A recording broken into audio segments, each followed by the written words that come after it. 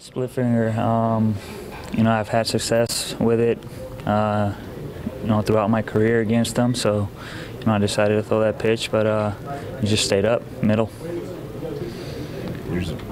First base is open there, and you got, it's obviously a tight game, 1-1 game. Were you surprised you guys didn't, intentionally walk him and face Morales, or based on how you've done in your career, you just thought that was kind of the best odds? I thought it was, good just trying to go after him. Nothing different. I've had really good success against him. You just tip your hat. I left the ball up, and he was able to get a piece of it. Overall, how would you assess the performance? I felt a lot better than my last outing. So take the positive and leave the negative, and then come back next time and try to do our best. The team hasn't been scoring a lot of runs the last few weeks. Does that put any extra pressure on you guys to be extra perfect?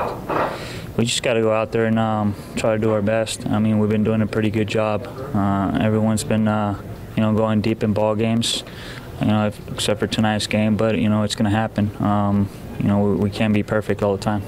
There's been a lot of tight games. You had 7 straight 1-run games. I mean, how much of a grind is this right now, and how good are the competition you've been facing?